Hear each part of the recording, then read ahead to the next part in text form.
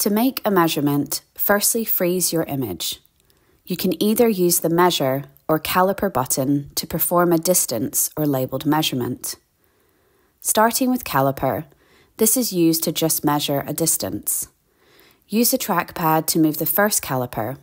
Press the set button to the side of the trackpad to set that first caliper. Then drag the measurement over using your trackpad before setting the second caliper. Remember to press save to now save this measured still image. Unfreeze to go back to live scanning.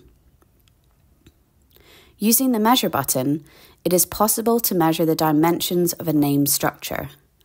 Click measure and the choice of structure will appear on your touchscreen. For the purpose of this video, I have selected gallbladder length.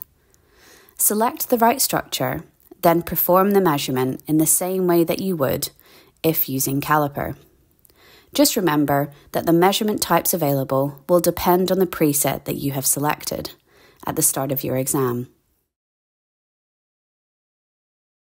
After you've performed your measurement, as always, click Save and then Unfreeze to go back to live scanning.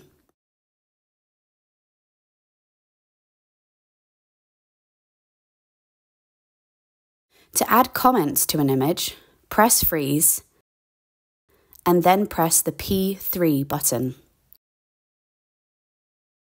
This will load a comment library on your touchscreen for you to select a comment from.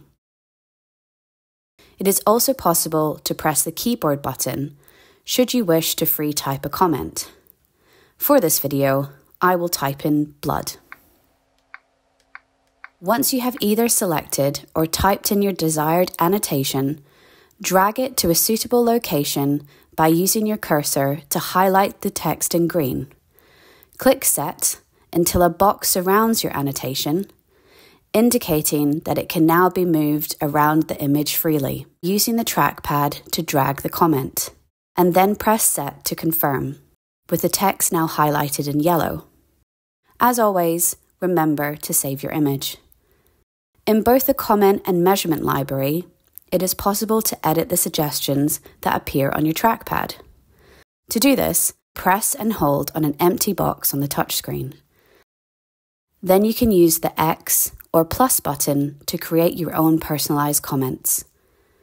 Exit to come out of the comment library and then unfreeze to go back to live scanning.